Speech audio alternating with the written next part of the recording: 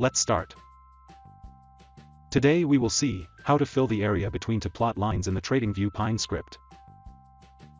This is an indicator function with name fill plots.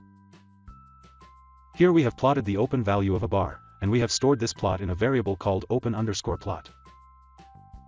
Similarly, here we have plotted the close value of a bar, and we have stored this plot in a variable called close_plot.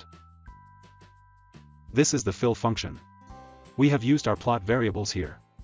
And then we have set the color to be filled in between these plot lines. We can also use horizontal lines instead of plot lines. Let's add this indicator to the chart. As you can see, we have drawn the open and close values on the bar chart. And we have filled the gap between them using a fill function. So that's it. That's how you can fill a gap between two plot lines in the Tradingview Pine script.